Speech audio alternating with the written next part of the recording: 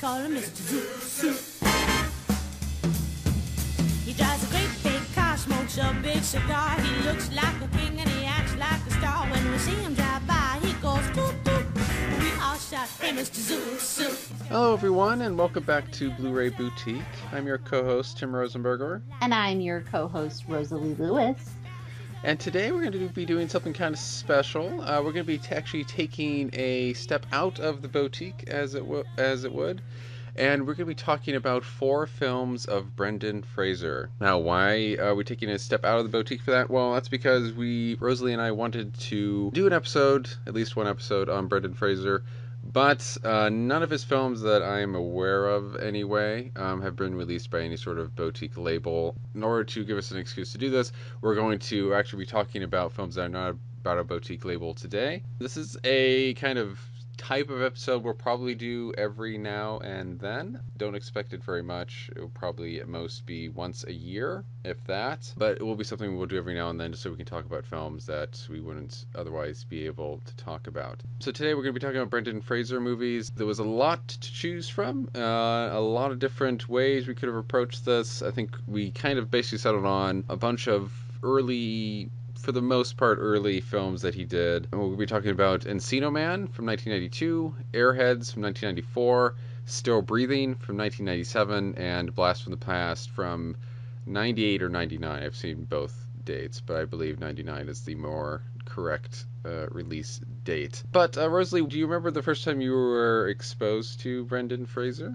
I'm thinking back because it's hard for me to remember what order I would have seen these movies in. I didn't see them chronologically, but I do think one of the very first ones that made an impression on me had to have been Blast from the Past, because I do think I saw that in the very early 2000s. It came out in 99, as you mentioned. So that was definitely one that made an impression.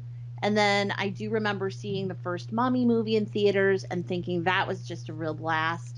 And then going back and watching Encino Man, which, you know, we're going to talk about, Monkey Bone, which is so weird, but like still super fun.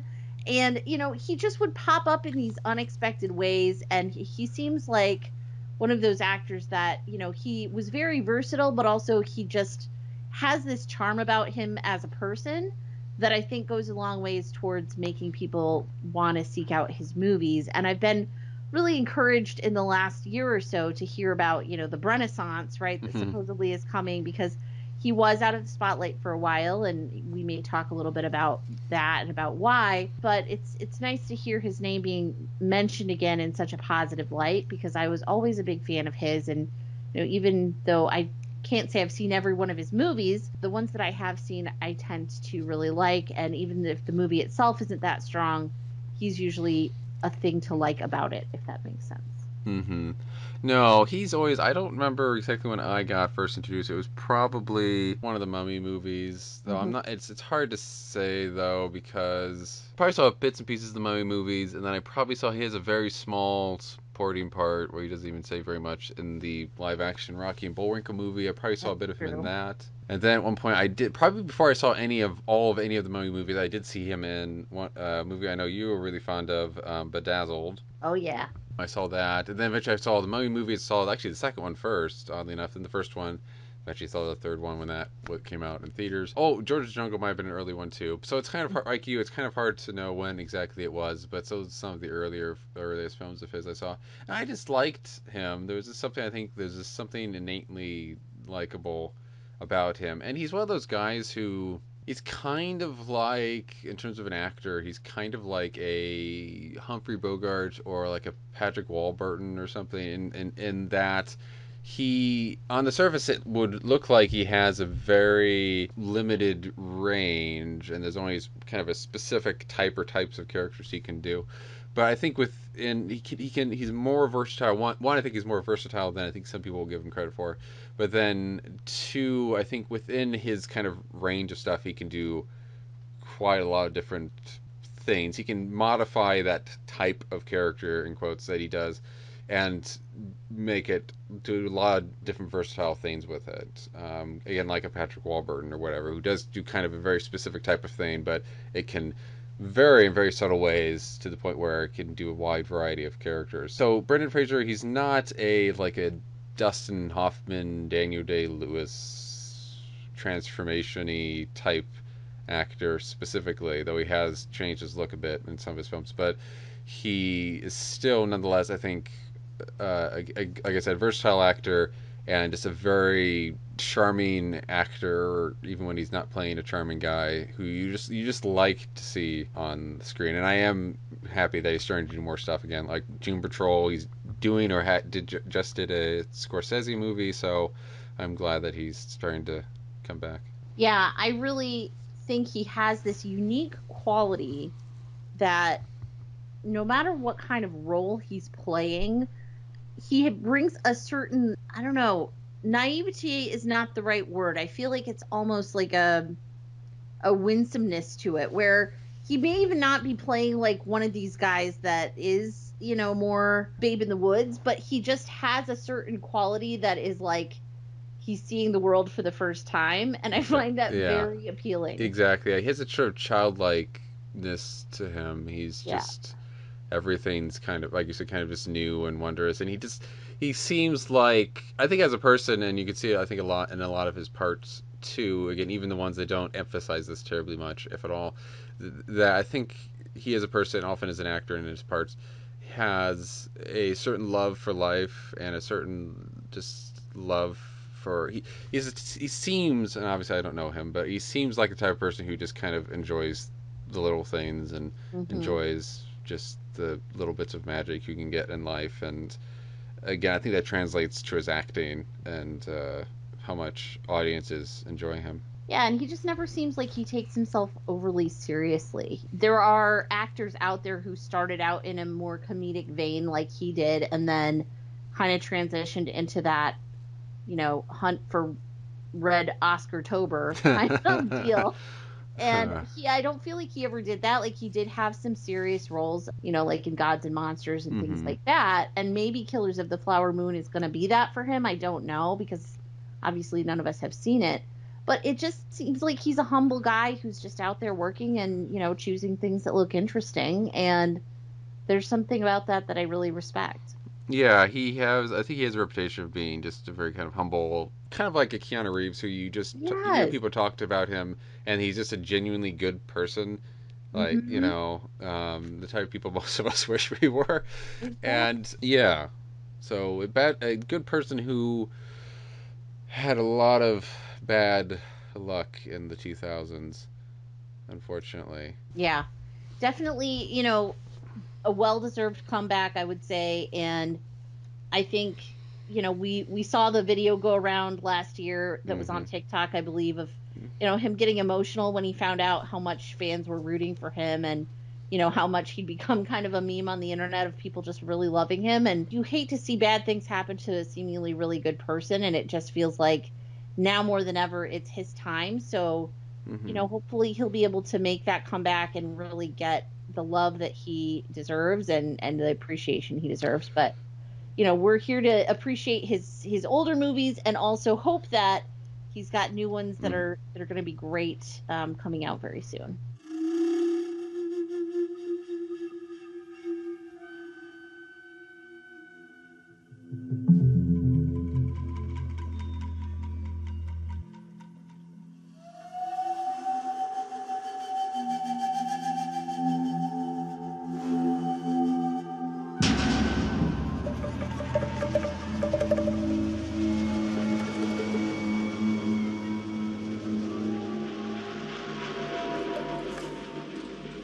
Okay, so the first movie we're going to be talking about is Encino Man, again from 1992. It is a comedy.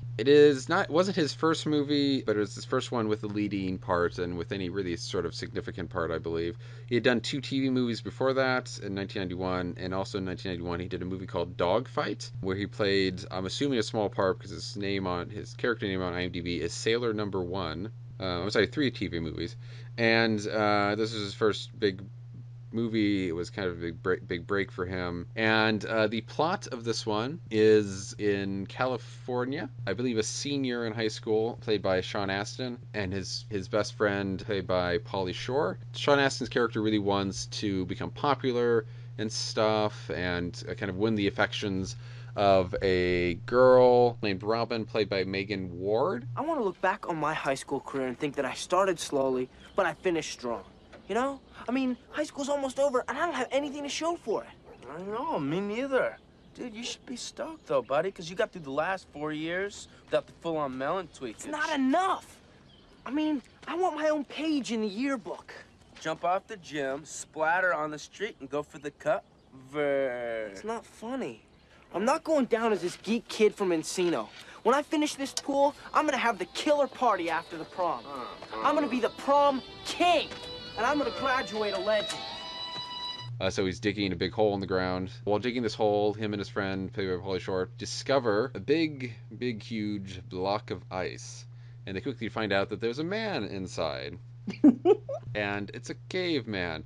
So they take him to this garage because his mother and his parents, well, his father wasn't home and his mother is just on the phone and oblivious. Take him to this shed in their backyard that I guess nobody goes into, and put the block of ice some sort of contraption and put heaters in there to help thaw it out, with the grand plan of becoming rich and famous and popular with this great discovery that later Sean Astin after coming up with this plan, says, no, we can't actually show the people this discovery, but my plan will work somehow. It will. So eventually, the ice completely thaws, and they discover this caveman having kind of run amok in Sean Astin's house, and they clean him up and have the bright idea to take him to high school as a student with funny hair. And then hijinks ensue with a bully played by Michael DeLuise, who is actually Dom DeLuise's son, and who is with Robin, the girl that Sean Astin's character Dave wants to be with. And that's pretty much it. There is not much of a plot for this movie. Things just sort of happen in it, and then eventually the credits roll and it's over. So it's more just about funny things happening and kind of vignettes and all that sort of stuff. So, like I said, this was Sean Astin's. It was Brendan Fraser's kind of breakthrough part. And the part originally of the caveman character, who they named Link, was originally, I guess, intended for Pauly Shore, but they decided to make Pauly Shore best friend of Sean Astin's character because Pauly Shore had a very certain way of speaking in the 90s, and they wanted to capitalize on that. And since the caveman character Link was not going to talk very much, they just let him be in scenes and ad-lib, though there were some characters without Sean Astin's character in them, so I don't know how that worked. But anyway, it's kind of amazing in a way, and I think it kind of maybe shows the impact mostly a physical performance can have on an audience. That this was Brendan Fraser's breakthrough role, and again, he says almost nothing in the movie. He has very little lines. It's mostly just doing funny things, physical acting, facial stuff, some funny dances, and all that stuff. So in a way, it is kind of amazing that he made such a big impact with this and was able to kind of launch a career out of this part. Yeah, I remember seeing this just before college, I would say, and perfect time to see it. I remember watching it on VHS. It was probably one of those late night, watch with pizza and, drink as much caffeinated beverages as possible situations. And, it's a very silly but very fun movie. Just the fact that, they put this big, block of ice in the garage, which naturally it would have melted on its own anyways. But then they have, space heaters blowing at it, and they come back from school. And, of course, there's a big puddle on the floor, and they're like, he melted.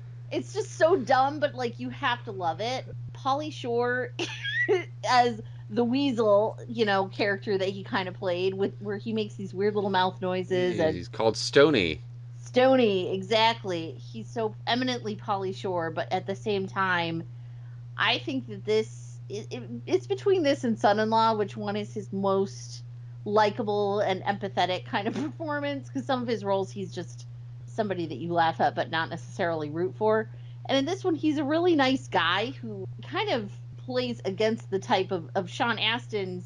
Oh, Sean Astin's character is kind of a jerk, I have to say. We'll get into that. We'll get to that. But yeah, it's so silly, and it's so an unexpected joy to watch. And I was a little worried that maybe it wouldn't hold up because it had been a little while since I've seen it, but it totally did, of course. And Brendan Fraser's performance is just incredible because exactly like you said, he doesn't have a lot to say, but he makes these great looks, and he has absolutely it seems, zero shame about like walking around with mud covered, hair and body and wearing a loincloth, which I can't say I complained about then or now.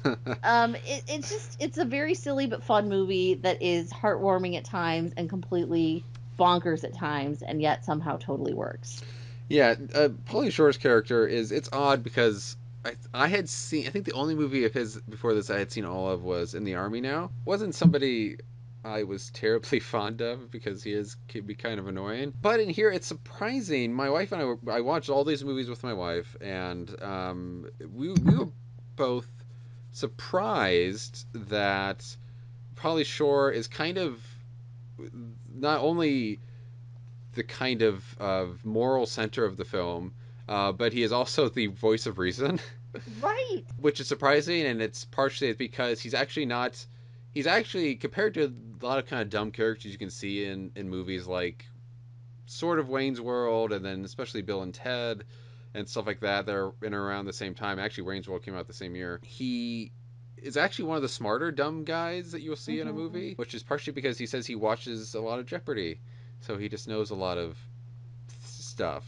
But he is also just, like you said, a good person. And Sean Astin's character Dave just kind of wants to use Link as, again, like a way to become famous and popular and stuff. And he's really just kind of exploiting Link for his own gain, while Stoney just basically says, well, I just want to be his friend. And so, yeah, it was just very surprising that, I mean, I didn't go into the movie expecting Pauly Shore to be one of my favorite parts of it.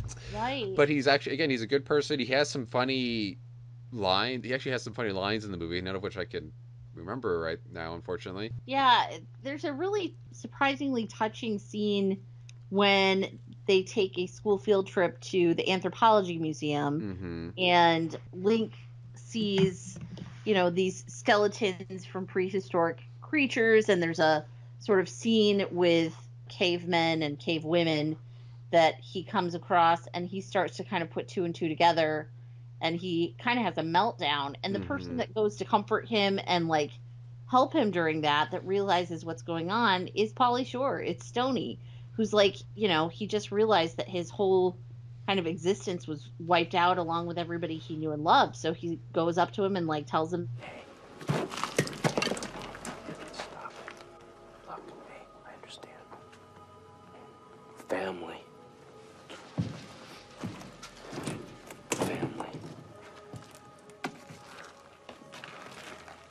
Family. Are you okay?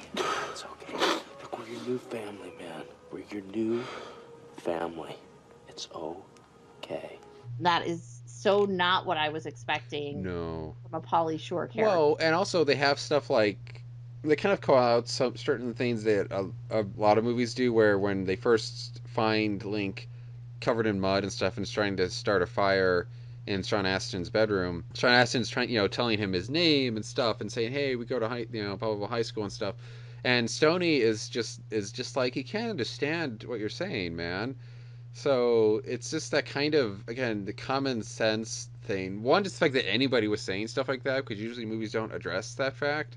They just have people talking like that's going to help or do anything. But the fact that somebody was actually addressing that, but then also the fact, again, that it was Pauly Shore who was having that common sense, again, was just surprising. But yeah, I really liked him in the movie. And again, Brendan Fraser, in terms of those touching moments, a follow-up to that moment in the museum where Pauly Shore's character says, that we're family and stuff. There's later in the movie, Stoney and Dave get in an argument over Link, and Stoney is calling Dave out on what he has been doing and how he's been exploiting Link, and they start fighting and stuff, and Link kind of breaks them apart. And a moment that shouldn't be really as touching as it is, given how stupid most of the movie is Brendan Fraser's character forcing them apart, then forcing them back together again in a hug and just saying family. And that was just really touching. I'm getting kind of touched right now just talking about it. But yeah, it's a moment that, again, shouldn't work as well as it does, but somehow I think with a combination of what Pauly Shore does and Brendan Fraser does, it kind of works in the film. Yeah, and I don't think it would have worked with a different actor playing Link. I really don't. I think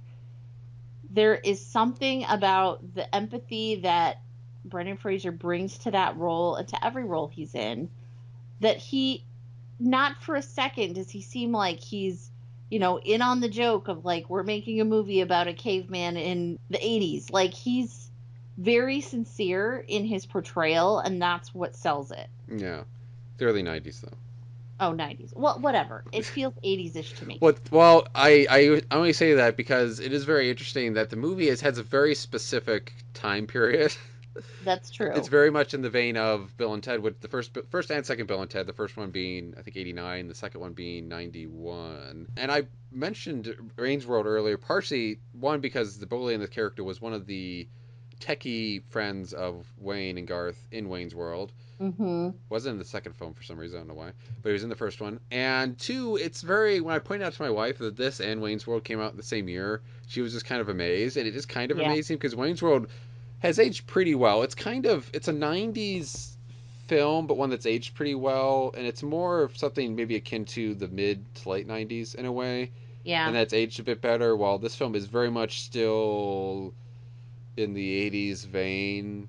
80s, yeah, this one is much more of a time capsule to me. Yeah. Because Wayne's World just feels like it exists in its own different universe. Yeah, and it's much more something you can kind of put on and stuff. It's kind of like comparing the Back to the Future sequels to the first Back to the Future, where the first Back to the Future is very much an 80s movie. Yeah. And a lot of its point of views and its message and stuff, while the sequels are certainly from the late 80s and early 90s, but they are much more something you can kind of put on without the kids today be kind of laughing at some of the things that are very much of the 80s. Well, this, which is very much this film, where you have a lot of kind of late 80s, early 90s slang, or at least what Pauly Shore is claiming is 90s slang. And it's very much this.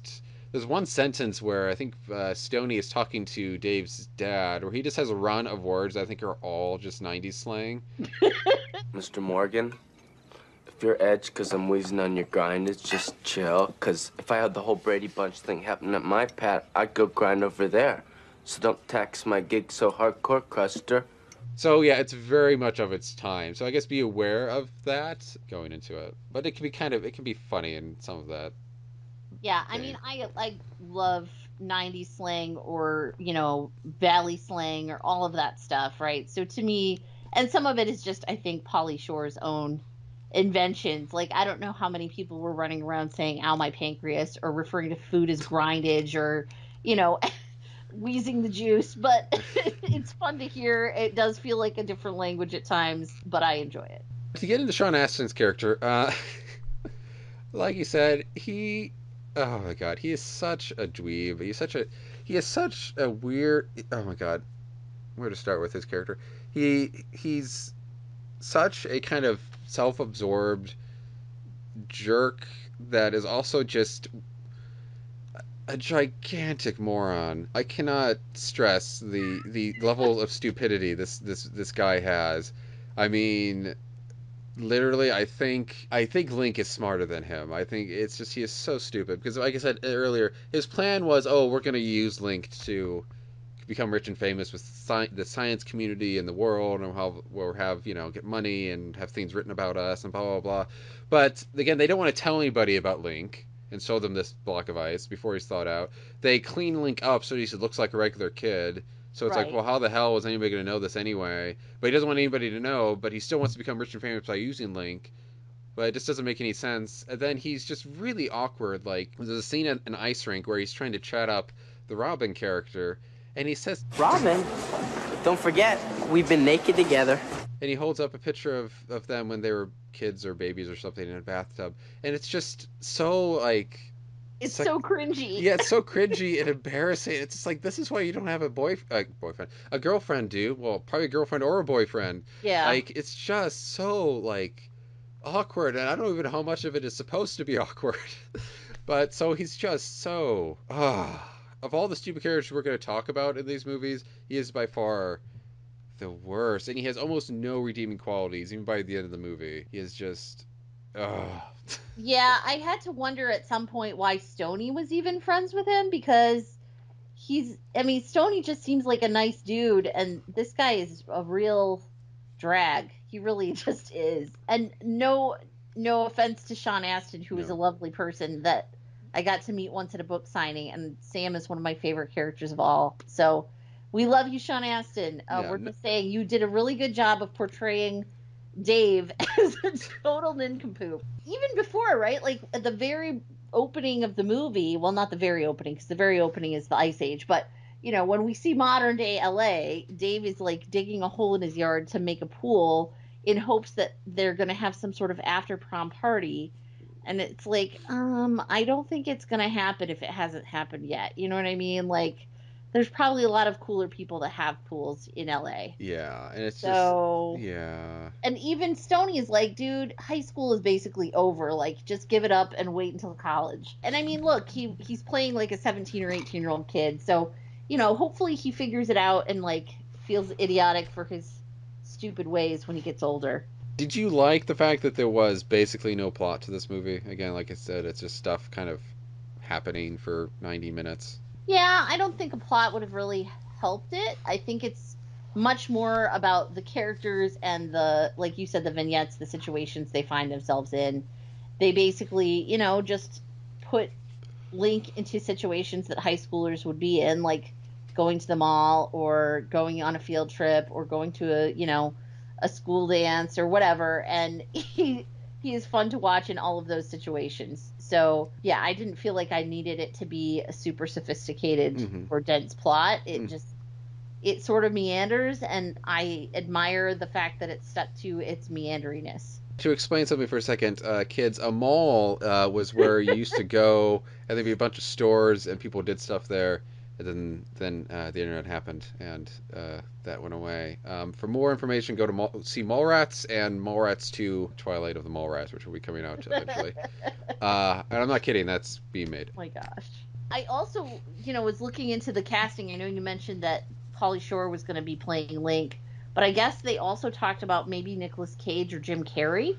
And I could certainly see it, especially if you've seen Valley Girl. I can see why they thought Nicolas Cage. I certainly think he would throw everything he had into it, like he does with every role, and would have been a very, very intense Link. But I think could have still potentially worked. Jim Carrey doesn't feel like the right energy, though. I feel like No, especially at that time. I mean, obviously Jim Carrey is capable of doing some great dramatic stuff, but at that time I don't see him. I mean, he has dramatic points and stuff like The Mask and stuff, which is in around the same time. But to give the very kind of serious, almost making you want to cry moments that Brendan Fraser has in this, I don't think he could have pulled off quite as well. He would have gone more for the zany and stuff, and I think he would have lost some of the sincerity of the part. And with both both Jim Carrey and Nicolas Cage, but I think especially Nicolas Cage, you wouldn't have had the thing we mentioned earlier, the kind of doughy-eyed thing, the kind of seeing everything for the first time thing. I mean, they both can be brilliant actors, but they don't really have that quality to them, I don't think, or at least not in the most natural ease that Brendan Fraser is able to do it. So yeah, I think out of those people, if they were seriously considered, I think they went right with Brendan Fraser. Out of those people, three people, and even Pauly Shore, he was the best, I think, choice of all of those.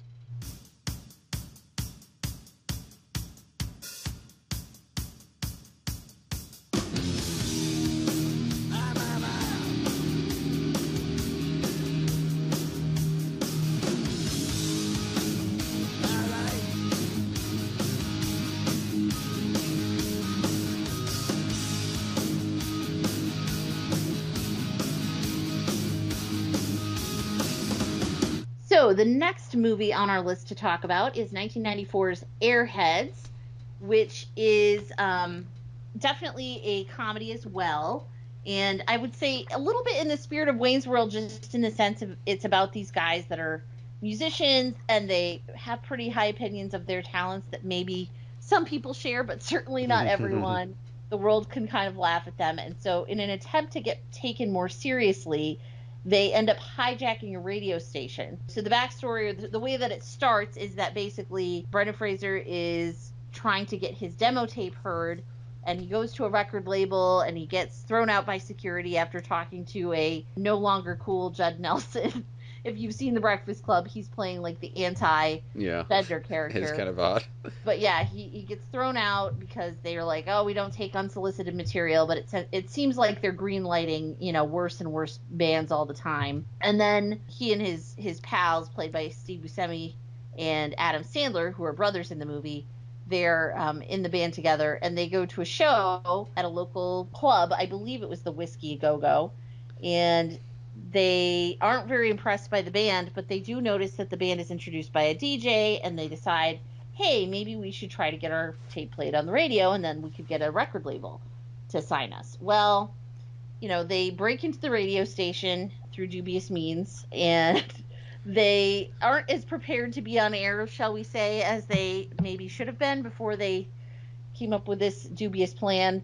And things get a little out of hand rather quickly, and they end up, like I said, hijacking the radio station to try to get airplay.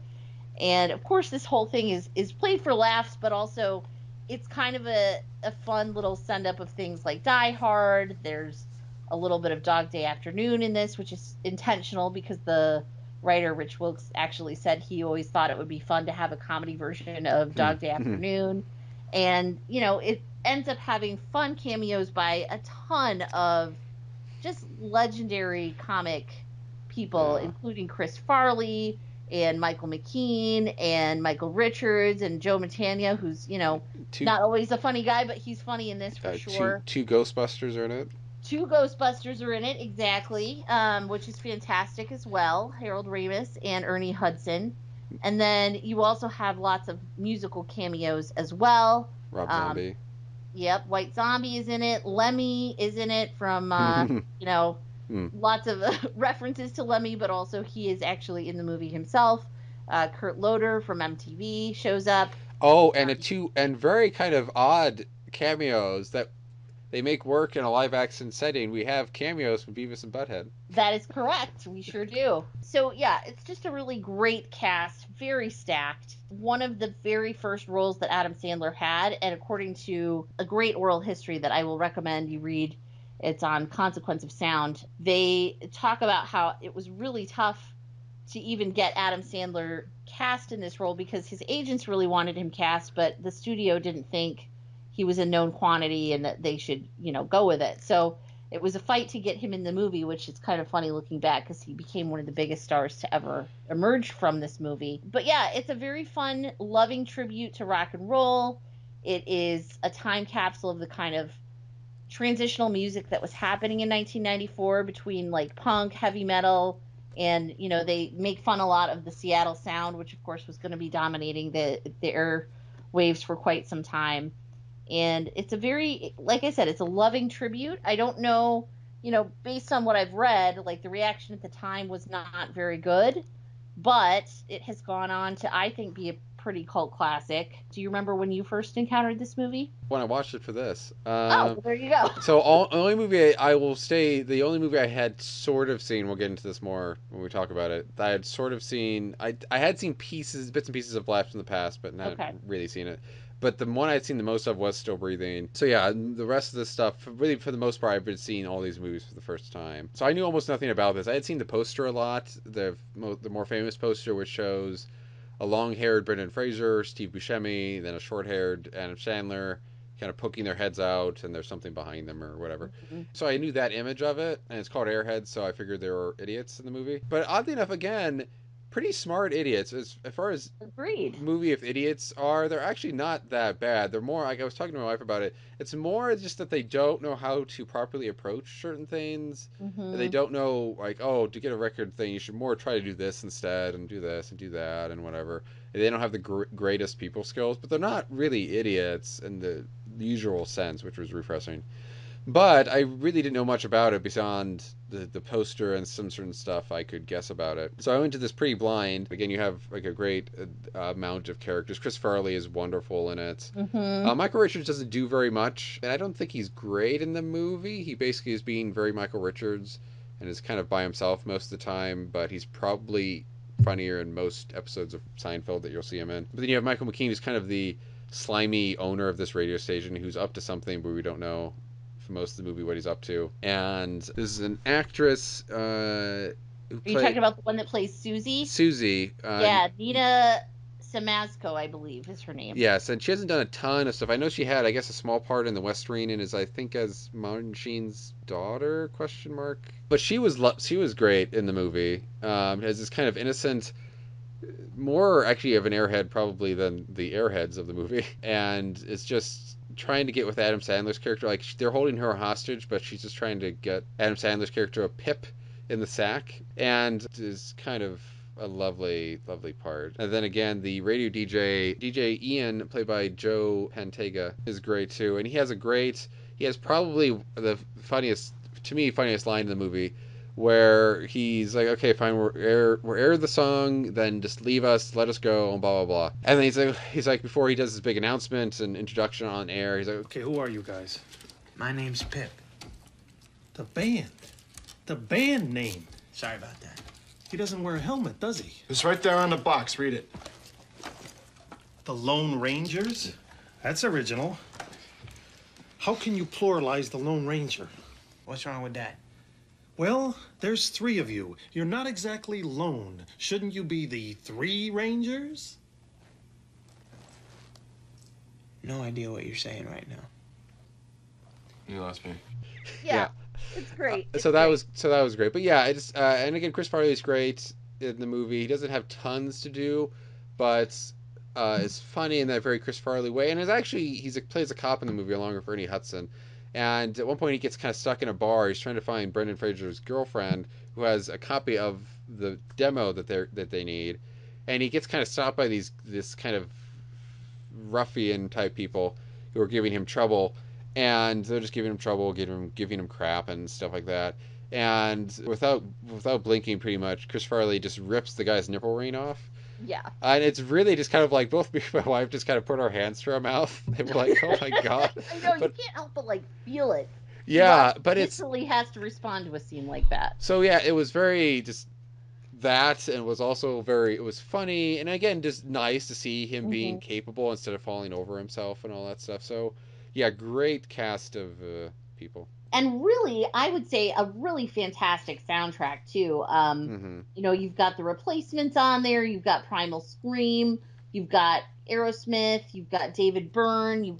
There's a great Smiths cover on the soundtrack, too. I forget who does that off the top of my head. I should know right now, but I'm forgetting. Oh, Anthrax. Anthrax does that one. Ramones. So, yeah, it has an awesome soundtrack. And it's a really fun movie. It's interesting reading about it. And like I said, that article on Consequence of Sound has a lot of really great interviews and things. But, you know, the filmmakers talk about how they really intended it to be a little bit more of like a authentic kind of indie movie where it would be a little bit more grungy and grimy and rock and roll. And they got a lot of pushback from the studio of like, yes, you can make this, but you're kind of going to make it on our terms. And so they got pushback about, you know, I guess Steve Buscemi's character was supposed to have a shirt that said "Blow Me," and the studio didn't want that, so they're like, no, we're not going to have that on screen for 45 minutes. And then I guess the studio pushed back on Brendan Fraser having a neck tattoo because they were like, oh, that's a little too edgy for us. And it's well, they are like rock guys, you know what I mean? Yeah. They didn't want them to have leather pants. They felt that was too provocative. So it was supposed to be an R-rated movie, but it ended up being PG-13. And I think you can see that in a way. Like there's some scenes where they use language that I'm like, they'd be swearing a lot more. But I think it's still okay. Like overall, it still captures the spirit of it, even if it doesn't go quite as far in that authenticity direction. Yeah, I think you can certainly see that there are, I don't know if they cut some of this to get a PG-13 rating or if they cut before they filmed, but you can certainly see leanings towards R-rated stuff. And I don't know if I would lean towards, I think that it would have been better if it had been R, as long as it hadn't gone too much into leaning into cussing being funny. Sure. As long as you're smart about it, I think it would have been fine. But I think certainly if they had gone more for, again, you said that independent feel, and that more of a kind of a punk feel to it and stuff, where they are trying to maybe go a bit harsher with some of the parody stuff and the more social commentary stuff, and then just with the kind of aesthetic of the film, go more punk with it and more kind of just not totally cynical, but a bit more cynical with it. In terms of the attitudes and stuff like that. So I think that would have made it a bit better, a bit funnier, and a bit sharper of a film. I mean, I like the film, but I think that would have enhanced it a bit if they could have done maybe more of what they were wanting to do with it. But it's still a fun movie either way. So Yeah, I mean, to me, it's amazing how sharp they still were able to make it. They get away with quite a bit of stuff. So it's not so. I mean, the director is Michael Lehman, who made Heathers, which I don't know if you've seen Heathers, but I've heard of it. Yeah. it's a very dark comedy that is very much R-rated. I mean, it's a comedy ultimately about like teenagers killing people under the guise of making it look like suicides, and it sounds like it would never get made today because it wouldn't. But that was like this guy's background, and then he'd also done Hudson Hawk, which is the Bruce Willis musical that I actually kind of love, even though most people think it's not very good. But he clearly like went outside the mainstream with a lot of the movies he made, and so he was probably like the right person to direct this kind of material, even if they had to make some cuts and make some revisions to please the suits. There is just something funny about a movie like this having to be approved by people who are clearly just like so out of touch with the scene that this movie is depicting. But it still gets a lot of those details right, and I think it gets them right because Wilkes and because Lehman really had like lived it and were familiar with this kind of music and these kind of dudes, and they're having fun with it while also paying tribute to it. I think this movie wouldn't work if it was totally condescending to the people in the band or to the fans that were outside, but it seems more like a celebration than a send-up. Like you said, they aren't like totally talking about the three main guys and saying, "Oh, you guys are a bunch of idiots. We should laugh at them." They are just kind of you want them to be successful. You're kind of frustrated that they're going about it in a very dangerous, idiotic way, and you're frustrated that their lack of experience and knowledge of how these things should work makes them so short-sighted with their goals in the movie in terms of holding up this radio station and what that will mean and stuff. But you are rooting for them to succeed and stuff, and they are ultimately, I mean, Steve Buscemi's character Rex is the most cynical of them, and he is kind of an ass. But he, again, ultimately, I think for the most part, in all the ways that really matter, is mostly a good person. And I think the other two are especially good people. They're just, again, idiots who don't know what they're doing. And they're a band that hasn't found itself yet, and can't really pinpoint. They ask at one point, I think the DJ or Michael McKean asked, well, what type of music do you do? And they'd give this very vague, almost high school answer where they're just trying to avoid answering the question because they don't really have an answer to it. Well, we ain't thrash, speed, we could play anything. None of that funk slap bass noise either. I hate that.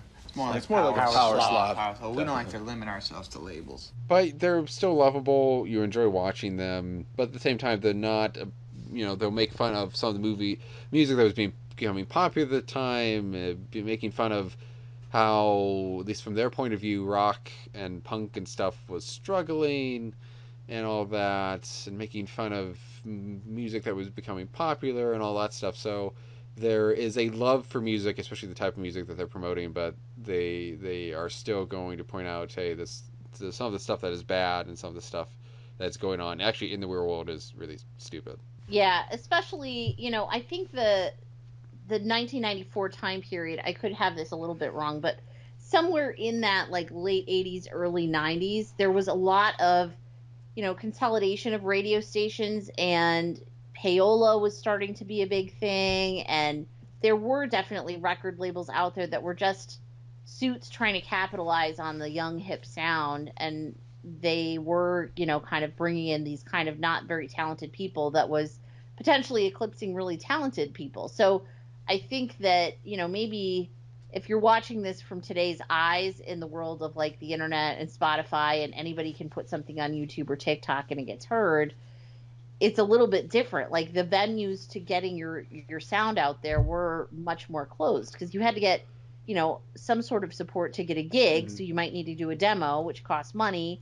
And then, if you want to get a gig, you have to have airplay. But to get airplay, they want to know what kind of gigs you have done. So it did seem like a bit of a closed loop. Yeah. And I can appreciate that struggle that, legit good bands and not so good bands were maybe going through at that time. Yeah, I mean, we mentioned, or at least I mentioned, this movie being made now, and I don't think you could. You have to very much change it, because I think, I'm certainly not a music expert, but I think the 90s, from what I know, and I could be widely off with this, I think it was probably the last decade where radio was really keen, and radio was really the decade where you can kind of make it through that. Like you said, now you have the internet, and stuff like that, and you can kind of, anybody can publish up something online. Not, that doesn't necessarily mean people are going to see it. It could be listened to by nobody or a very small group of people, but it's much easier to get your stuff out there. So it would be hard to make this plot work because you'd be like, you don't necessarily need to go to radio for this. So yeah, this is really the last time you could have done this type of thing. And I think so. It kind of is almost a time capsule of, I mean, radio's still around, but the kind of twilight golden days of music radio. For sure. And, I mean, I have a real love for any movie that involves radio stations because I grew up loving radio and I majored in it in college. I worked at a radio station for a little while. So I always have a soft spot in my heart for it, even though I do think, unfortunately, it has become a bit of an outmoded medium, at least for now. Maybe it'll make a comeback one day like every other form of media seems to have done. But, it was kind of fun to see like people actually going and rallying outside in the parking lot of a radio station and cars, going up and down the Sunset Strip actually listening to the radio and not just, playing something from a satellite station or from a phone.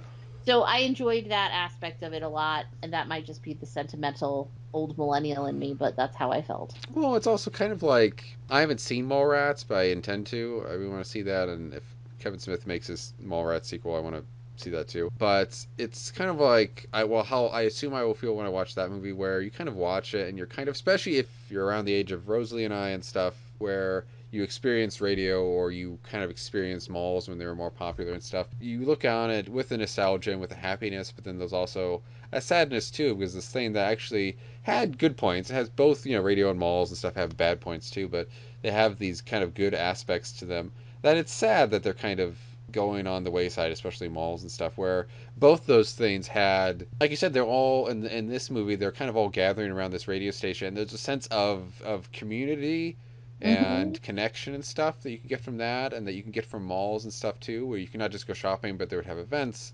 and do all these things and stuff, and it would be a place to be, and there's just a sense of place and identity with it, both in good ways and bad ways. You see people rallying around this, and it's like, oh, it's kind of sad that we lost this because of the good things that came with it, and some kind of cynical stuff came more out of it, and sort of a disconnect, and kind of a more music turning more into kind of what some film executives are referring to film as content instead of more of an art form.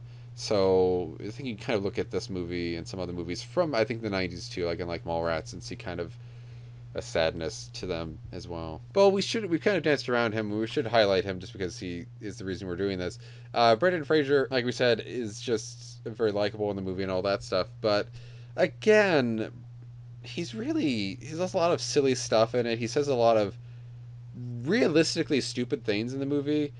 I mean, I really have met people like these three guys. Who just don't know how the world is supposed to work.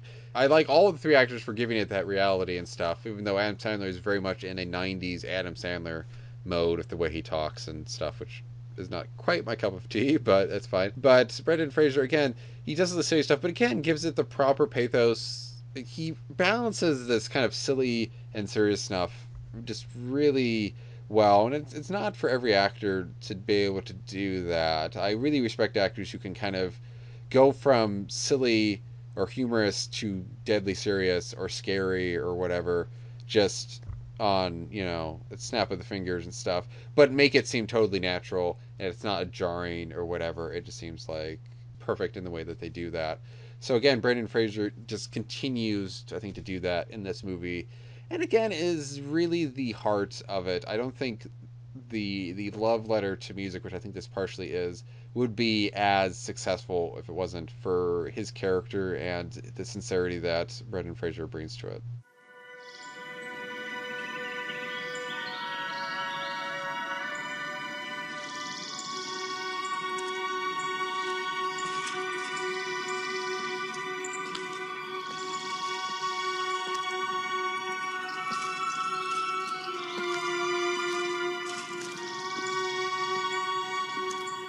Okay, so our next film that we're going to talk about is a 1997 movie called Still Breathing. This was, I think, a pretty independent made movie, written directed by a guy named James F. Robinson, sometimes credited as J.F. Robinson, who didn't do very much. I think the only other stuff he did after this was a documentary that he, I think, directed, and then maybe was 2 other things of not much consequence that he did before this movie. Anyway, it takes place partially in Texas, San Antonio, and partially in LA, where Brendan Fraser's character, who is an artist called Fletcher McBracken, and if you don't think that's a silly name, and he's in Texas, and in LA, there's this woman who, along with one of her friends, basically is a con artist who hooks up with these guys just so she can get money from them, and then finds out ways for them to break up with her so she can keep the painting or the money or whatever that they have given to her. Her name is Rosalind Willoughby, and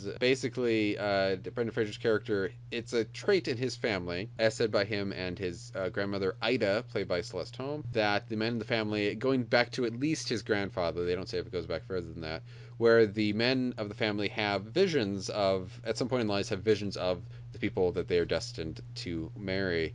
And he's been making these art portraits of these magazines, of these faces and stuff of women, and trying to find this woman that he's destined to be with. And he finally has, at the beginning of the movie, he has this vision of Rosalind being mugged and stuff. And he finds out, oh, that is the person. So he goes off on a quest to find her, and eventually does find her.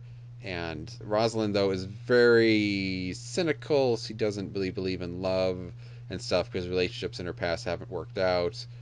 Which has probably partially led to her con artist ways and stuff. So she's very resistant to Fletcher and the genuine good qualities that he has. So the movie is about him trying to win her over, and her, for reasons that will make sense if you see the movie, is initially trying to con him out of some money that she thinks he has, though he doesn't actually, through misunderstanding. And yeah, it's just kind of a love story between the two of them. And it should be said, there are comedic elements of this, but this does lean more towards the romantic drama than romantic comedy or romantic dramedy. And I picked this one. This one was more my pick, because Rosalie, I'm sure we'll mention, was the only one that I think she hadn't seen. And I picked it because it was a movie that I had seen many years ago when I was 15 or 16. I had just had my wisdom teeth pulled and was high on whatever pain medicine that was, and caught it partway into the movie. My stepdad had said, oh, I like this movie, so we watched partway towards the end, however much it was, and I remember liking it at the time, so I picked it for this, partially because I liked it, and partially because, while he had made dramas before in and around the other movies we've already talked about, I wanted to highlight this one because I hadn't liked it when I previously had seen it, and it was a chance to kind of talk about him doing a more straight dramatic part and how he could excel with that too. So I sat down with my wife to watch it, and apparently I remembered almost none of this movie. I remembered kind of the last image of the movie, but that was really it. I remembered really, surprisingly, almost none of the movie. And unfortunately, at least for me, I'm interested to see how you feel, Rosalie, I really didn't like this movie. And it really, almost none of it worked, and I feel kind of bad for suggesting it. Don't feel bad for suggesting it, because Brendan Fraser is very attractive in this movie, so Yes. It is great for fans of that. And there's some really great music in it. And I will say there's some really beautiful cinematography moments as well, in particular a slideshow that takes place in a house, and the slide images end up getting projected onto the characters' bodies, and that's really lovely. I can tell you're really dancing around. Well, I wanted to like this. I really wanted to like this. And it's funny because I saw a preview for it while I was kind of figuring out which streaming service I was going to try to use to watch it. And the preview was filled with like just images and then like pull quotes of people praising the movie. So I was like, oh, this is going to be really great. It'll probably be this like underrated classic that I just haven't somehow heard of. And Celeste Holm is in it, and she's, a legend, and Lou Rawls has a role. Yeah. And it's not good. No. I'm very sorry. I really did want to love it. I'm comforted to know that you also didn't love it, because I told Andy, my boyfriend who watched it with me this evening, that I would watch it again if there was a Brendan Fraser Q&A live and he was going to actually be there for it. That's probably the only circumstance I would watch this a second time. time. Yeah, I wouldn't probably ever watch this again. I was excited going into it because I remember liking it quite a bit. Now, I didn't love it, but I remember being very fond of it when I had watched it back in high school and stuff. And I was surprised by how much, maybe it was just evolving taste or not being high on medicine, but it was just surprising by how much I actively didn't like it. I think part of the problem is I mentioned that the director and writer of this hadn't done very much before this and hadn't done very much after this.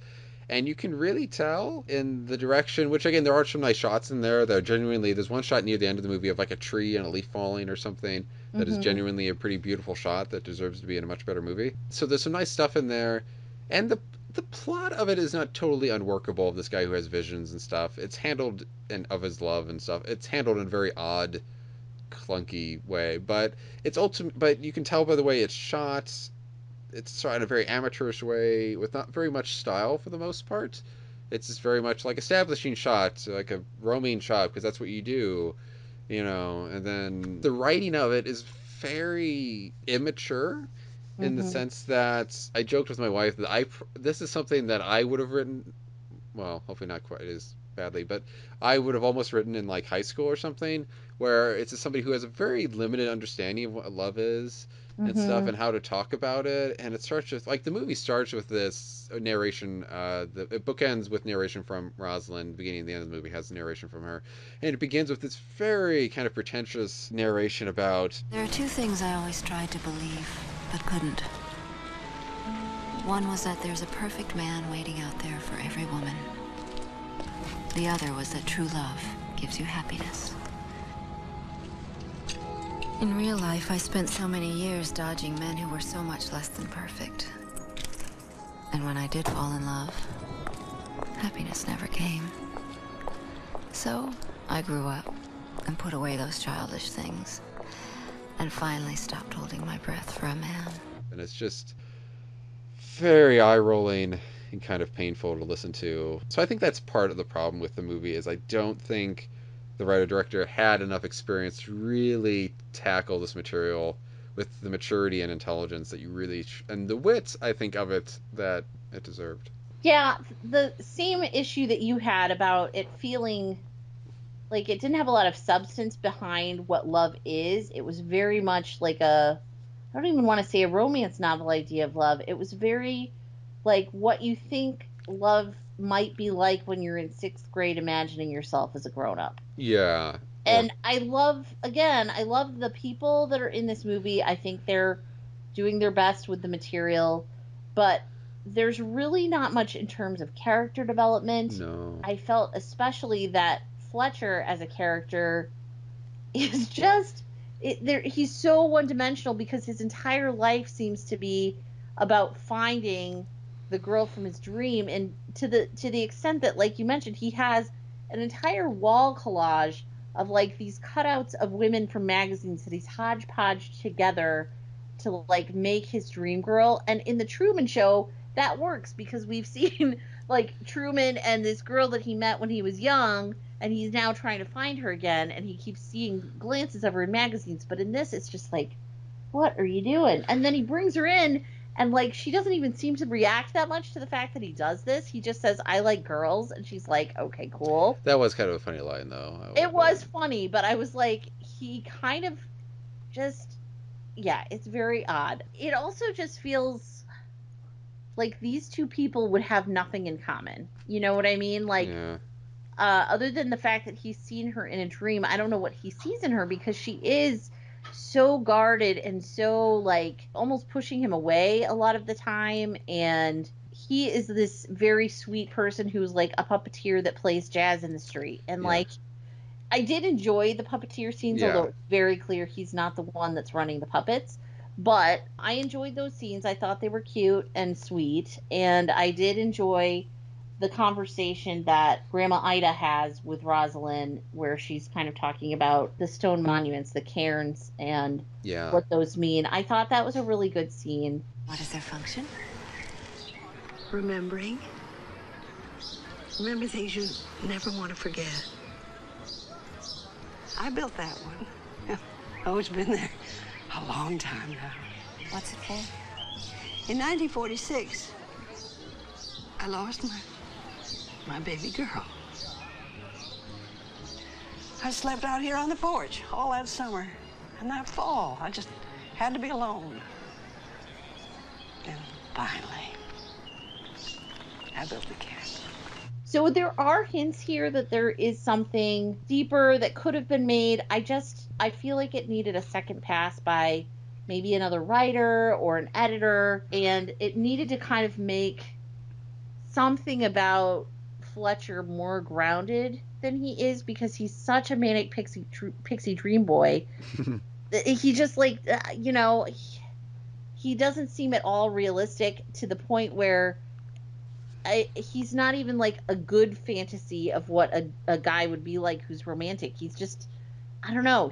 There's just something odd. Well, one, I will say, and no offense to the actors in this really isn't, what I'm about to say isn't really, it's usually, if not always, not the fault of the actor, but these two actors have no chemistry with each other. No, they don't. And I'm sure these two actors, Brendan Fraser and Joanna Going, they probably got along fine, but they just don't work with each other. And they don't have, I'm very fond of talking about how one of the reasons why Marty, which we did talk about twice actually, is the movie with Ernest Borgnine and Betsy Blair from 1955, is such a good movie, is because you see them talking with each other about stuff you would naturally talk about, and about stuff that would help you connect with somebody. And this movie, and in so many movies, you don't have that here. They kind of talk about, they are talking. They do have moments where they're talking about, but again, nothing of substance that would help you connect with another person. Right. And nothing that would bring out their personalities and things that you would find cute or endearing or beautiful or funny. And it's just a very shallow bunch of scenes that because of that, the movie to me felt very much like a first act and half of a second act, where you don't really have that second act, half of the second act where you develop stuff more, or that third act where you kind of pay off that stuff. It just kind of has half of a movie and then it ends, because you don't really get that depth you get as you go through a movie. So I just think, yeah, it's just really a problem. I feel like this could have been a stronger movie if it could have really leaned into more of a romantic comedy, or even like a screwball comedy, where they play up the humor a bit more. And there are some humorous moments and humorous characters. For example, there's one of his bandmates who comes over to his house and has a lot of things to say, and starts talking fast and awkwardly around Roz, and just kind of makes everybody like, what is he talking about? Or you're just visiting. Well, this is a good place to live. My grandma came here. It was like, she is a pistol, this one. Nude half the day. She wasn't from here. Cameron. Well, the other half, she's clothed. I mean, she's not a nude granny. Cameron, we should probably get going. You driving? No, you're gonna take the bike, right? Right? Oh, yo! I'm biking. Right. That's why I got the bike. That's why. Is to bike. And we'll see you there. Occasionally, I will ride my bike, and this is one of the occasions. He was funny, and he has one scene where he complains that tamales have never had the best cinematic moment that they deserve, and I enjoyed that. No, he's an actor called Toby Huss. Yes, Toby Huss, and he's also the Wiz on Seinfeld, if you've seen that episode. Yeah, and he was in Adventures of Pete and Pete as well. Yeah. Poo-poo like that. And he's a character actor who's been in a lot of different stuff. My wife and I are very fond of him. And he's actually good enough that actually kind of certain points when he popped up, it's like, can we follow him instead? That's what we were saying here too. He'd be the main character. Yeah, he was fun, and I did enjoy some of the funny lines, like when Brendan Fraser is talking about how he's been sleeping on the piano because he's going through, quote, my firm phase, which I just couldn't stop laughing at. So if they had done a little bit more humorous stuff, I think it could have potentially worked, at least been a funny, quirky rom-com. Or if it was going to be more serious, then they needed bigger stakes where, this would have been more cliche, but having him actually get, duped by her, and having a little bit more heartbreak going on, and a little bit more, again, higher stakes, some sort of force that is potentially keeping them apart, and then a bigger understanding or character moment of why she ultimately changes her mind and decides to go back to him. Hopefully, if we do another Brendan Fraser episode, we can find a better drama that he was in that would better highlight his skills as a dramatic actor, where he has much better material to work with. But yeah, this one was disappointing. I wouldn't really... I know this one is popular online. It has a decent-ish rating on IMDb. I think Amazon has a good rating. I think on Rotten Tomatoes, the audience score for it is quite high. So I think a lot of people do like this movie. So maybe you'll like it, but I don't think either Rosalie and I could really recommend this one. Again, there are some things to like about it, but it doesn't work as a whole. Again, I feel like I'm quoting fangirls and fanboys at this point, but there are a lot of people, if you look on, for example, Letterboxd, that say, well, it's Brendan Fraser at his hottest or whatever, which, I mean, he is attractive in it, so you've got that going for you, and he is romantic, but it's basically like a feature-length version of, if you've seen Bedazzled, the character when he becomes like the most sensitive man in the world and cries at the sunset and his girlfriend dumps him. Like, he's basically that guy throughout this entire movie, and it does get exhausting. So just be prepared for that. But there is some really nice music in it, both classical and jazz. Lou Rawls is in it, and that's really cool. And apparently I did find like a behind the scenes making of whatever that said that both Joanna Going and Brendan Fraser really like spent a lot of time in San Antonio kind of getting to know the jazz scene and talking to locals. And so, they did try to make it authentic. And if it was a good experience for them and if some people like it, then that's good. But yeah, I don't feel like I will be revisiting this anytime soon. Accentuate the positive, eliminate the negative, and latch on. You gotta accentuate the positive, eliminate the negative, and latch on to the affirmative. Don't mess with Mr. In-Between. So the last movie that we're talking about today is one of my favorite movies, not just of Brendan Fraser, but of just in general movies. I put this on anytime I'm in a bad mood, anytime I'm sick, if I'm in a good mood and I just want something to relax to, if I feel like I need to show it to somebody that hasn't seen it. I have definitely seen this over 100 times, and perhaps more than 200 times. I don't know. I've lost count, and it's okay. And that movie is Blast from the Past. It came out in 1999, and it was directed by Hugh Wilson, and it stars somebody from one of my other favorite movies, and that is Alicia Silverstone, as well as supporting performances from Christopher Walken, Sissy Spacek, Dave Foley, and a number of other folks that pop up. A baby-faced Nathan Fillion. That's who I was going to mention. Yes, he definitely pops up. You also have a few other notable folks, including Rex Lynn and Dale Raoul and Joey Slotnick, and a few people that you'll probably recognize even if you don't necessarily know their names. There's some character actors in here that pop up. But basically the premise of this movie, which definitely is, I would say, a screwball comedy in the best way, is that it starts out in the 1960s, early 1960s, and it's around the time of the Cuban Missile Crisis, and Christopher Walken plays a very eccentric scientist who's brilliant but weird, and he has been building a bunker or a fallout shelter underneath his house in case there is some sort of nuclear war. So they're having a party. His wife is pregnant. His wife is played by Sissy Spacek. And in the middle of the party, they hear that, maybe there's some activity going on in Cuba. And so he tells everybody to leave. He takes her down into this shelter, and they're thinking they'll just stay under there until, this blows over. And then they hear some noise, and they think that it is the atomic bomb or whatever hitting, but it's really just a plane crashing in their backyard. But they don't realize that. So they lock it because they don't want to go up and be, turned into radioactive people, and they end up staying down there for over 30 years. So their child, which turns out to be Brendan Fraser, is named Adam because, of course, he's like the first man in this new world that they think they have to populate.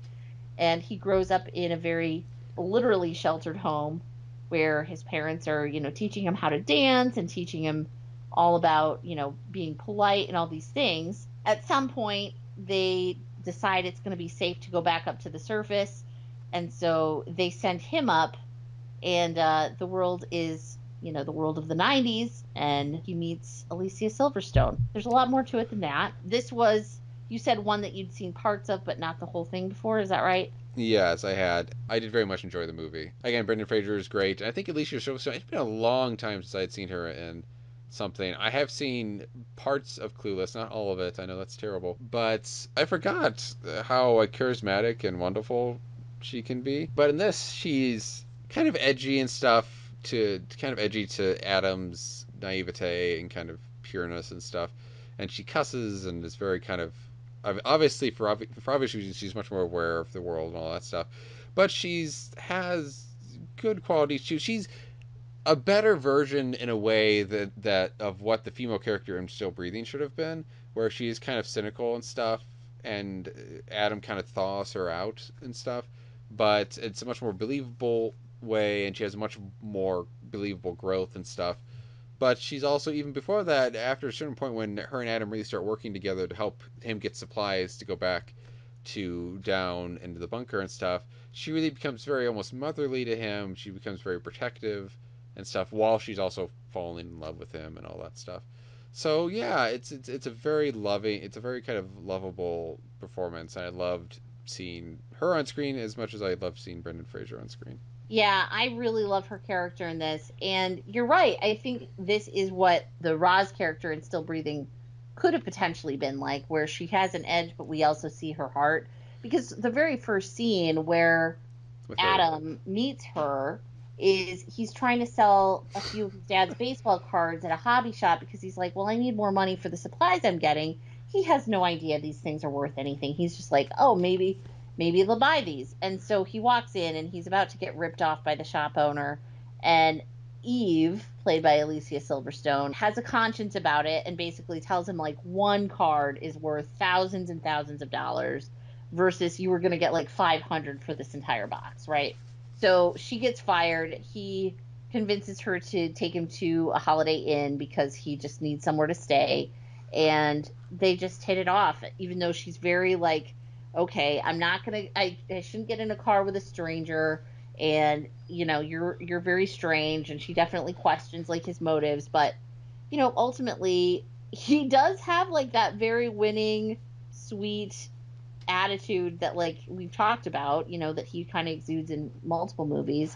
And so she's like, all right, how bad can it be? Like, he's gonna give her this valuable card, so she agrees to take him, and of course it blossoms from there. I also really enjoy Dave Foley's performance as his roommate Troy, who is a gay man. And yes, if you look back on it, like, some of it is played a little stereotypically, but I still think it's a very kind of like loving, and especially for the late 90s, like fairly progressive character. And the way that he and Adam interact, I think, is very sweet as well. So I really enjoy that aspect. Yeah, he's also a bit protective of him as well, and there's really is a love.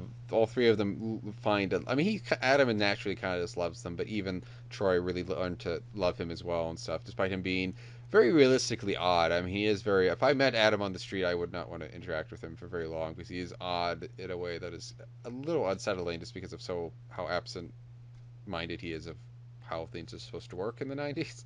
Right. But back to Dave Foley, he is probably the funniest character in the movie. He has so many great lines and stuff. He interacts with Alicia Silverstone and Brendan Fraser so well, and my wife and I were laughing at him a whole bunch, and I think the most at him and then of anybody in it. And like you said, he does play a sympathetic representation of a gay man, and like you said, it leans towards stereotypes more than I would wish, but it isn't. It doesn't get to the point where it's like really offensive or anything. Which I think is good. It never seems to be like making fun of the fact that he's gay. It's just like a part of who he is. Yeah, and it's very accepting of it. I mean, obviously, when he says that Alicia Silverstone Eve tells Adam that Troy is gay, Adam doesn't understand the new connotation, the new definition of gay. So he's just like, well, good for you. Well, we try. It's really funny. Yeah. But the fact that Eve is just very offhanded, oh yeah, he's gay, It's very much that's just that's who he is. It's not a big deal, whatever. Right. And it's a very accepting thing. I think was very good. And even there's even a trans woman or a non-binary person who makes a brief appearance who I don't think is really being made fun of. It's being more made fun of because before Adam goes up, Calvin, who Christopher Walken's character goes up to kind of check things out, and he just sees it at night, and it all just looks like a hellhole and stuff. So he goes back with the wrong information. But he interacts with this non-binary person, and I don't think it's really making fun of her or them, but it's more making fun of Christopher Walken's character being just oblivious and making more fun of his character of it. So you survived the blast. The blast? Honey, I've survived a host of things. Like the song says, a country boy can survive. Did you say you were a country boy? Cute little old man. If you want a boy, I can be a boy. And if you want a girl, I can be a girl. Hell, I can be whatever you want me to be.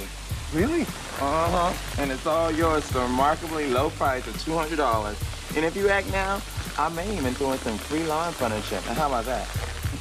No. Kenneth, thank you. I have to go.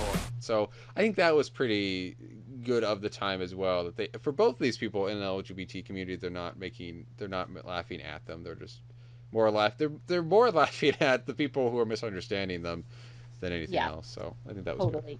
And you mentioned that Troy has a lot of great lines. I cannot tell you how many times I've said the line, and my sisters and I say this to each other sometimes, I have to go to the bathroom. That is just one of my favorite exchanges of Alicia Silverstone's character is really just wanting to have a private moment, and so she sends him off, and he leaves and he says, I have to go to the bathroom. Anyways, if you've seen it, you know. I want to know if Brendan Fraser likes dancing, because I think in at least 2 of these films he does that. Yeah, some sort of absolutely. dancing thing, whether comedic or just seriously. And he dances with 2 people in this nightclub. These 2 women in this nightclub who, He's a really good dancer.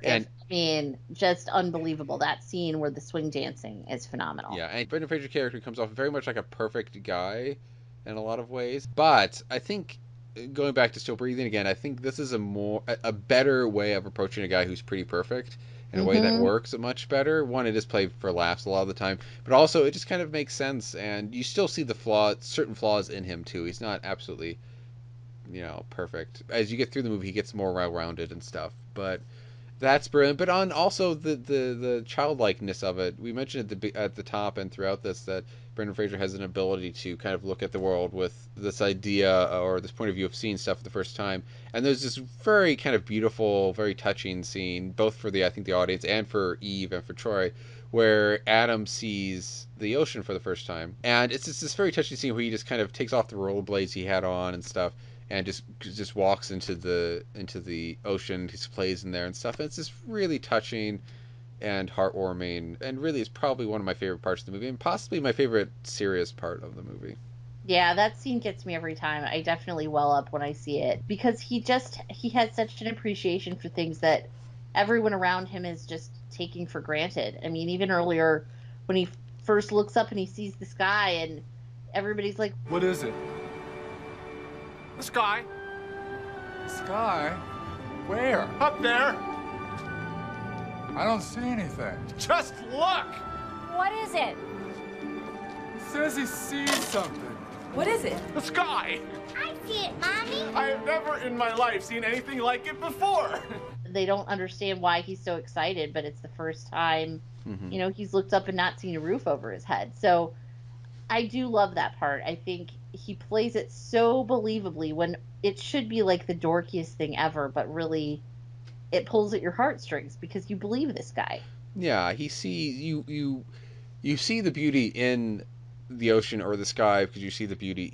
You see that he is seeing the beauty of it and stuff. So you really, again, it helps you appreciate just how beautiful the small things are, how beautiful the world in general can be. I also love the soundtrack to this movie, which is a lot of Perry Como and some very, very 90s choices of artists, including Dishwalla and Squirrel Nut Zippers and Cherry Pop and Daddies and Everclear, of course. So yeah, there's a funny kind of mixing of the two worlds of like the 1960s, very sunny kind of music, and then the very alternative 90s. So I enjoy that. There's a certain jokes about sex and his obliviousness to it. Or she's also trying to help him find a wife and stuff in 2 weeks. And he's like, oh, I can maybe get your girlfriend or get you laid, but I don't know if I can get you a wife.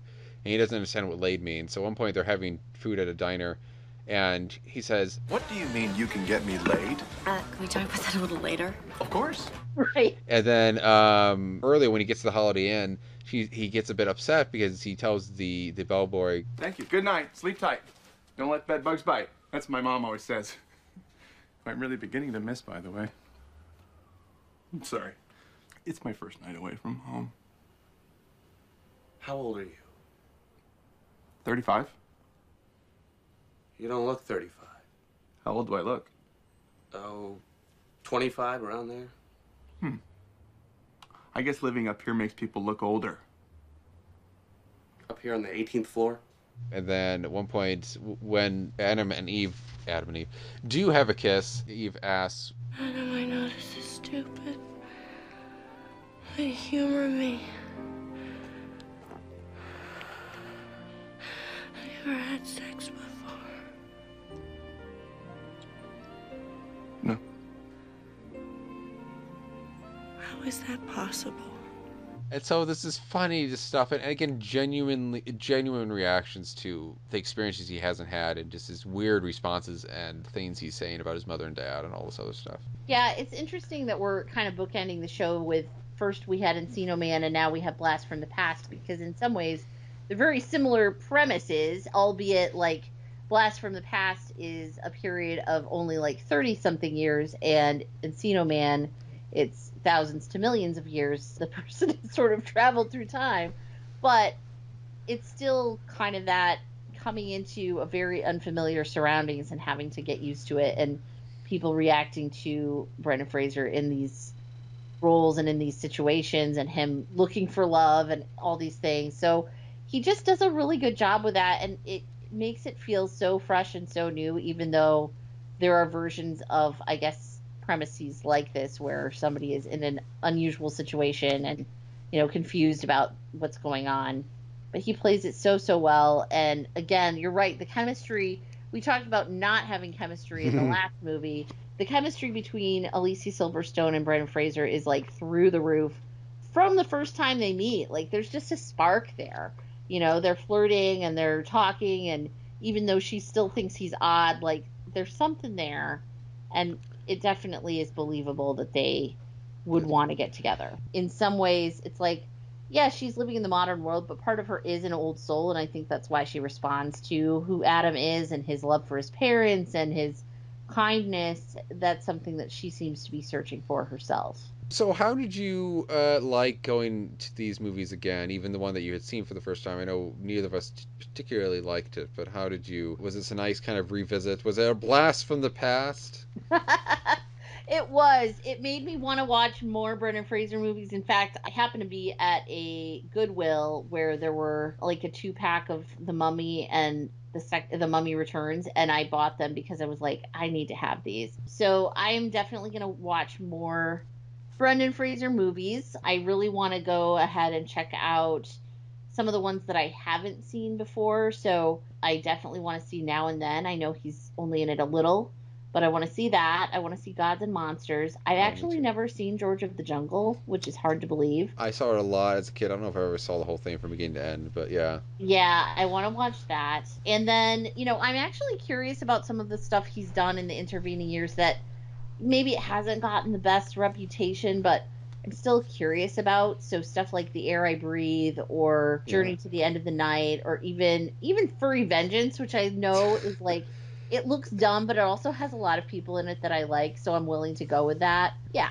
I'm curious about it. So we'll see, but I'm very excited for his future roles too, and what we're going to see hopefully coming out in the next year or so.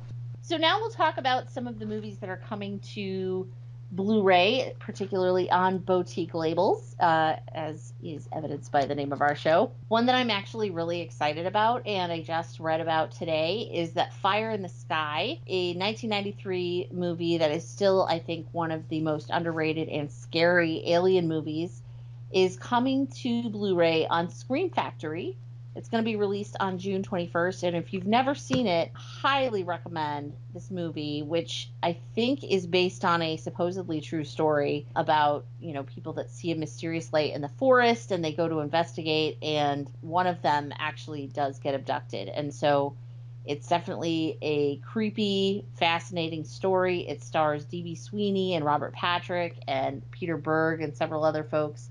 And this is one that has, I think, languished on just DVD for a long time. I think even that was a little hard to come by. So this is a very exciting one for me. And then another one that I'm excited about that's actually coming to 4K is Kino has just announced that they're going to do a 4K release of The Taking of Pelham 123, the original. Cool. And holy cow, I love that movie so damn much. That is the one with Walter Matthau and Robert Shaw and Martin Balsam and Hector Elizondo and Tony Roberts. And it is a killer movie. And I do think you should watch it even if you've seen the remake. It's one of those movies that is just, I say, perfect from start to finish. And it is going to be out, I don't know if the date has been posted yet, to be honest, but it's coming out on Kino and it'll be on the market later this year. So I'm not sure exactly when the date is, but I will definitely be picking that up. And then another Kino that I'm excited for, another 4K, is the movie Out of Sight, which I adore, and it stars George Clooney and Jennifer Lopez.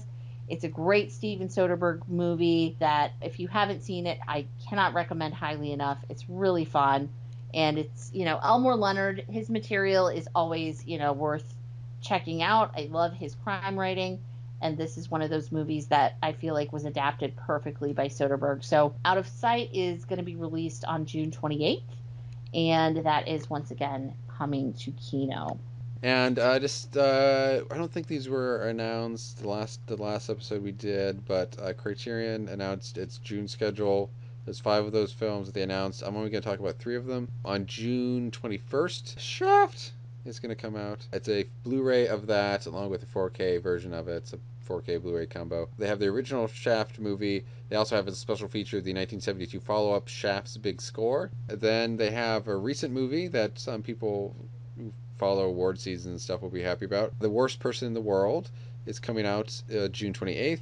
And then at the end of June, also on June 28th, is the controversial 19 movie Pink Flamingos by everybody's favorite messed up grandpa John Waters. And then from Flicker Alley, something I don't think we have talked about before, something that I think Rosalie will be happy about. There's a double feature they were releasing of 2 long-lost film noirs, The Guilty and High Tide.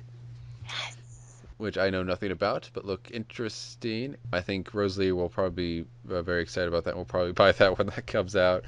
Heck yeah, I will. Okay, so just to give everybody a preview of what's going to come up over the next 3 months. Next month in May, we're going to be talking about some of the films of Pedro Almodovar, Women on the Verge of a Nervous Breakdown, and Volver. And then in June, for Pride Month, Rosalie and I are very excited. We're going to have a guest come on, and we're going to talk about 3 films of lesbian cinema, or that our guest considers part of lesbian cinema. That would be the original Nightmare Alley with Tyrone Power, Scarlet Empress, and Walk on the Wild Side. So I'm very excited about that. Very excited to have a guest on and to get their point of view and all that stuff. Would be a lot of fun.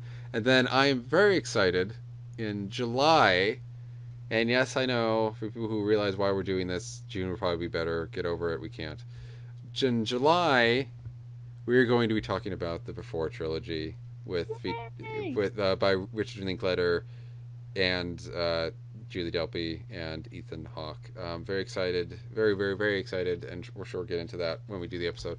But very excited to get into that, and it's a timely time to do that, as we will explain when we get to that episode. But in the meantime, you can check out our kind of hosting site, 25yearslatersite.com at its website. You can also check out its Twitter account at 25ylmedia. I do believe the name of the website will be changing sometime in the next little while, possibly by the time this comes out, hopefully not. But eventually that will be changing because they're rebranding. But as of right now, those are the names of all those things. And you can also check out, if you're not listening to this on my YouTube channel where I'm posting these now, you can find links to my YouTube channel on my Twitter account at CinemaPackRat. And you can find me on Twitter at Rosalie Lewis. You can also find my writing on fthismovie.com. and I recently did a podcast there. And sometime in the near future, I'm also on the Schlock and Awe podcast hosted by Lindsay Wilkins. I don't know when that episode is coming out, but it's a fun one. So until next time, where we talk about some Pedro Almodovar movies, why don't you check out some Brendan Fraser and have some fun, and we will see you next month. So you know Lottie Scott can't be beat wherever he goes. He turns up the heat, so when you see him drive by with that big shirt, don't forget to shout, "Hey, Mr. Zoo!"